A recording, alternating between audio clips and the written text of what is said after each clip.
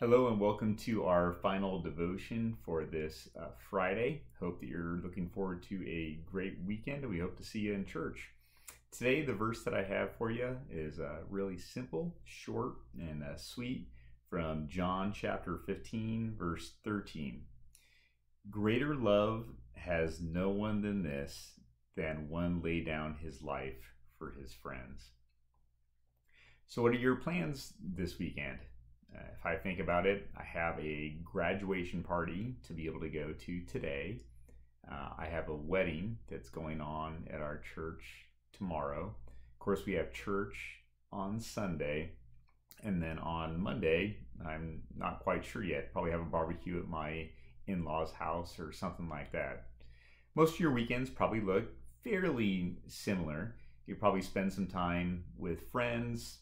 Maybe you'll find a sale that's going on in town. Need to get a new washer and dryer or a new mattress. We have this long weekend, a Memorial Day weekend. But I would encourage you and challenge myself at the same time that over the course of these next few days that we would take just a couple of moments at least to be able to remember what we're truly celebrating during this time. Of all the people over many years that have given so much for you and for me to be able to do all of these things and to do the really important things, to be able to worship, to be able to talk to people about Jesus freely, to be able to express what it means to be a Christian, and so much more. We come to this time of Memorial Day weekend and of Monday of Memorial Day to be able to remember all of those who gave and paid the ultimate price, ultimately with their life. And today, as we remember each and every one of those individuals and celebrate who they are, we remember also the one who gave his life for us and didn't need to by any means as well, our one and only Savior, Jesus Christ. So hear that verse again, just one more time today. Super simple. John 15, verse 13.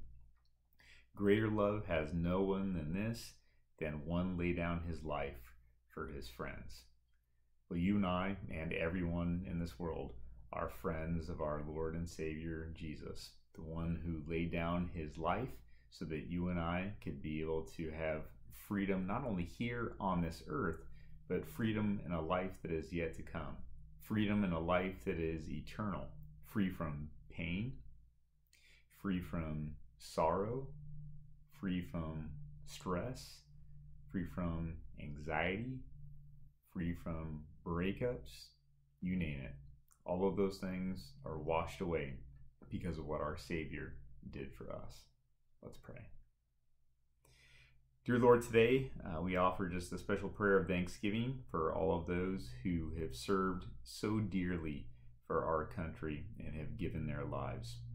Lord, we also lift up all of their families that are here on this earth that are still remaining, that their loss must be so tremendous upon their hearts that you will continue to give them comfort, give them peace.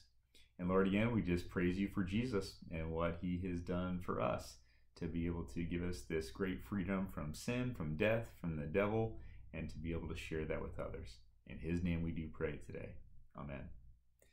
Again, blessings upon your Memorial Day weekend, and make sure you take, again, at least a moment to be able to recognize and remember all of those who have gone on before us.